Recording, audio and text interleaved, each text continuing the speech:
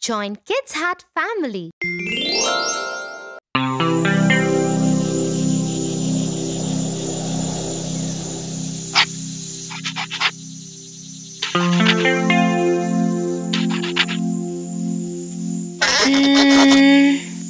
What happened, Tofu? Tia, today in school, our teacher asked us to write something about the wolf. So why don't you write about it? But Tia, I don't know anything about how a wolf behaves.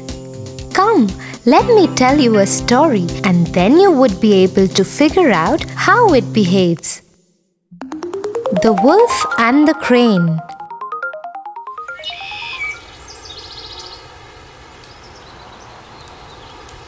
One day, a hungry wolf was eating his prey.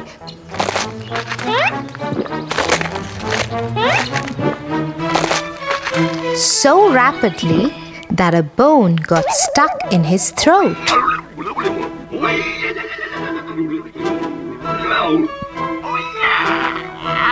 He ran around the forest howling in pain. Please help me. I will reward handsomely anyone who removes the bone from my throat.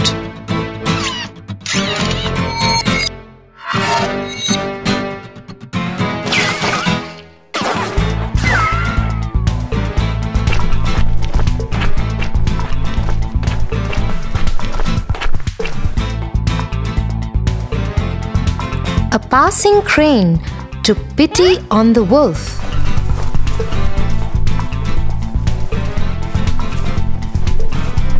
Even though the task was dangerous, the lure of the prophet motivated him to help. So he decided to help him. I will help you, but you need to stay still. I'll look down your throat and then remove the bone. As promised, the crane did his job. Now give me my reward. Reward? What reward, you greedy fellow? You had your head in my throat, and instead of eating you up, I let you go unharmed. That should be reward enough for you. Go away, or I'll crush you. The crane walked away disappointed. Although he felt happy that he had helped in saving someone's life.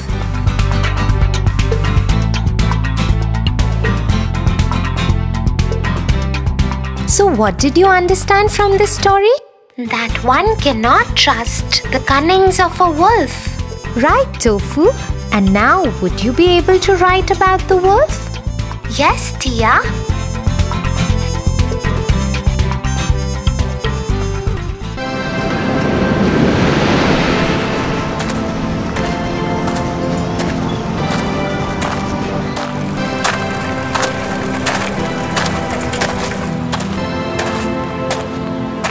Tofu! Tofu! Wait for me! Hey Sam, come on over. Yes, give me a minute. Tia, why did you call him here?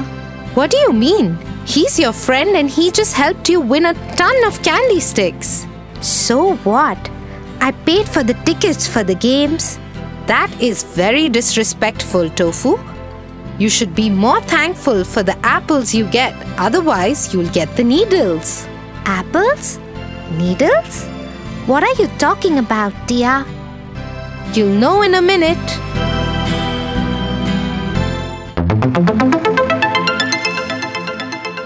The Needle Tree.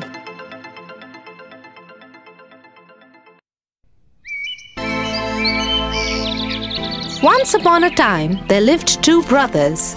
The elder one was always mean to the younger one. he would eat his food,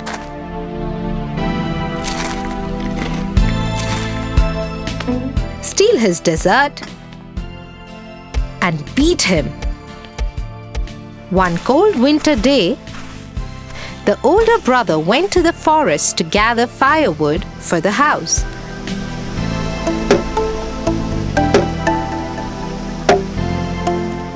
When he gathered enough, he decided to go and sell it in the market instead. I'll sell these and get some money to buy my favorite pudding for myself.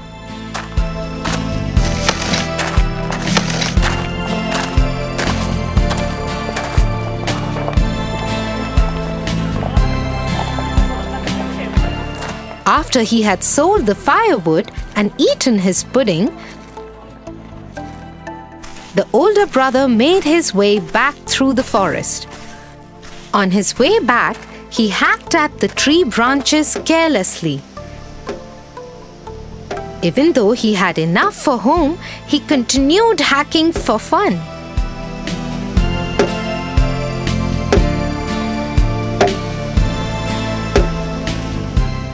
Till he reached a golden tree. He was about to cut its branches too, when the tree spoke to him. Please don't cut my branches. Why not? If you don't cut my branches, I will give you golden apples. Okay, deal. Give me the apples. The tree gave the older brother some golden apples, but the boy was really disappointed. What is this? Just these many apples? Give me more apples or I will cut you down entirely. As he picked up his axe to cut down the tree's trunk, the tree poured hundreds of needles on the boy.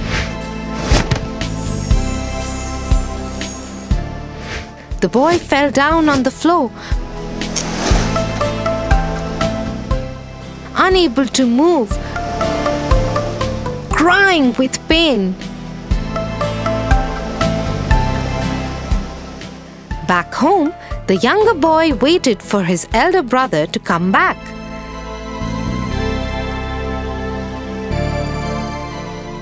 As it grew dark, the boy became worried and decided to go in search of him to the jungle.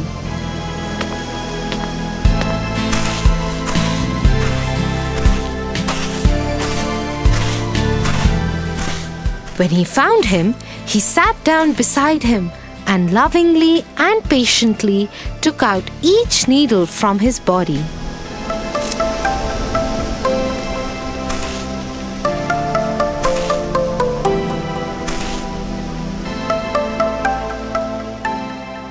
Don't worry, brother. You will be fine soon. Thank you, brother.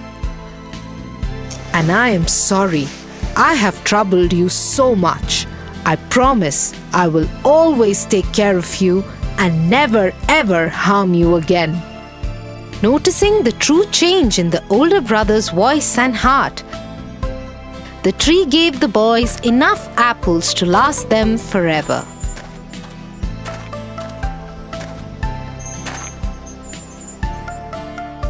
You are right, Tia. I am like the older brother. I was not being thankful to Sam for his help. Hey guys, thanks for waiting for me. Actually, thank you, Sam, for helping me win the games. Oh, thank you, Tofu. Let's go.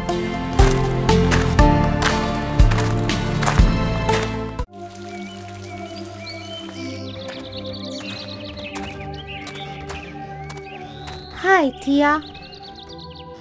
Do you know what happened at school today? It was quite saddening though. What happened? You know how Barney keeps bullying everyone in school? Yes, everybody knows how notorious he is. Well, yes. But today he did something nice and nobody believed that it was him. I couldn't understand why everyone behaved like that. I can imagine. Sometimes, if you have a bad reputation, even the good you do is not believed.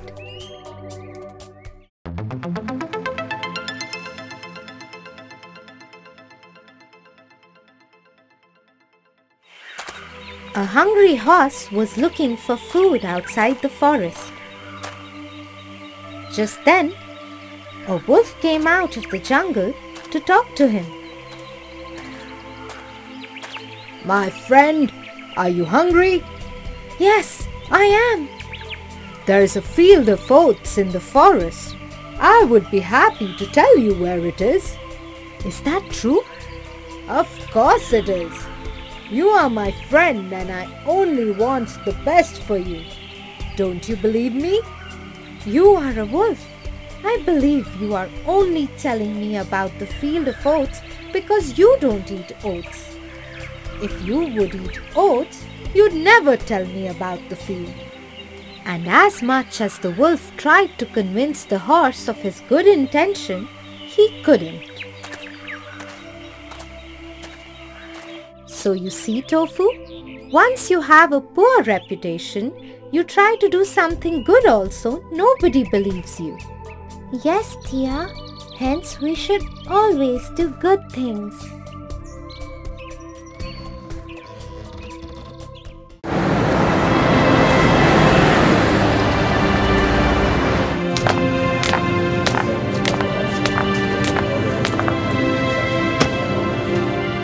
Hi, I have lost my phone and cannot reach my parents. Can you please help me make a call home? Yes, sure. I can take you to the theatre manager. He will have a phone. Thank you. Tia, what are you doing? We will miss the start of the movie. We don't even know this boy. You never know how important a glass of milk might be, Tofu. What? What are you talking about, Tia? What glass of milk? You'll know in a minute. Glass of milk.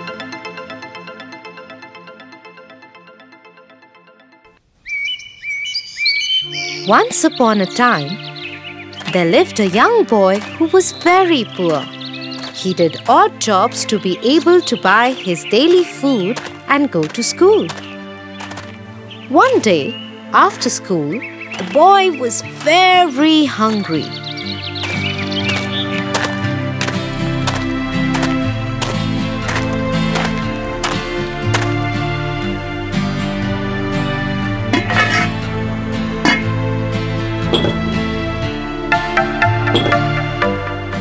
I don't have money today and I have no job lined up till the night.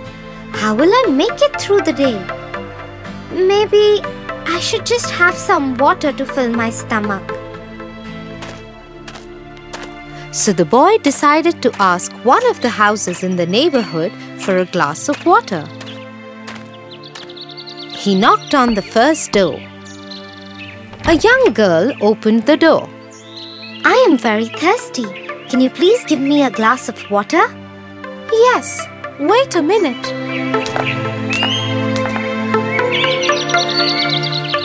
The girl saw the boy's condition and understood how hungry he was. Instead of a glass of water, she brought him a glass of milk.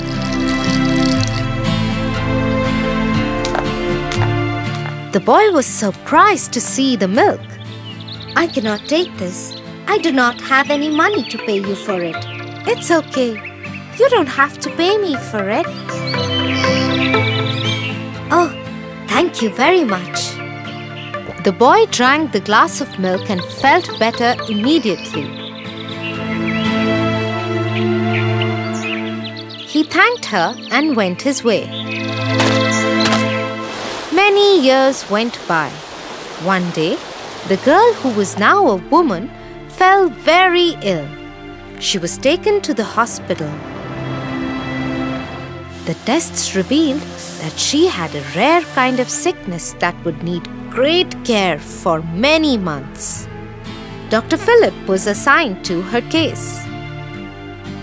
Don't worry, we will take care of you. Thank you. As he had promised, Dr. Philip took great care of her. He visited her daily. stayed by her bedside at nights and made sure she was always comfortable. After 6 months of intensive treatment in the hospital, the girl was finally well and could go home. But she had a worry. She called the nurse to her room.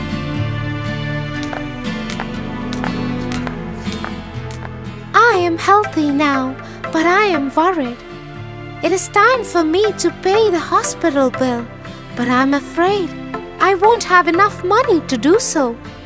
Oh, you don't need to worry about it. Your bill has already been paid. What? By whom? Have a look yourself. The girl was astonished. The bill was cancelled across. And in big bold letters it said, "Paid in full years ago with a glass of milk." It was signed by Dr. Phillips. The girl couldn't believe her luck. Dr. Phillips was the young boy she had helped many years ago. Today he had become her savior and helper. You never know how your one good deed can turn into another good one, Tofu. So never hesitate from helping others. Thanks, Tia. I will always remember this now. For your favorite rhymes, stories and more, join Kids Hut family. Subscribe here.